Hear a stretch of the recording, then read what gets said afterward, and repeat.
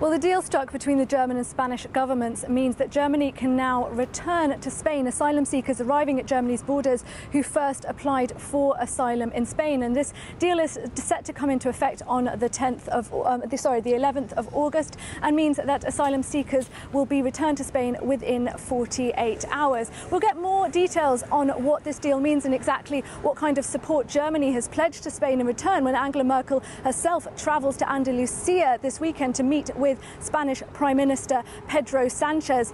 Over 23,000 migrants have already landed on Spanish shores so far this year, and there are concerns in Germany that Germany is as a top destination for many migrants travelling into Europe, that the numbers coming to Germany will increase. In fact, the Interior Ministry is still considering tightening Germany's western borders. A spokesperson for the Conservatives said that this deal struck with Spain is a step in the right direction, saying that asylum seekers shouldn't be able to decide themselves what country they end up living in. The Social Democrats here pointing out that there still needs to be a European response on the redistribution of migrants within Europe.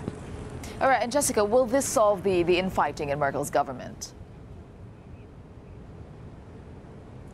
Well, Horst Seehofer was tasked by Angela Merkel of carving out these bilateral deals with Spain, Greece and Italy. So for him, this is a personal success, and this deal struck with Spain, he hopes, will set a precedent, especially, of course, since stricter rules on migration have become very much part of his politics.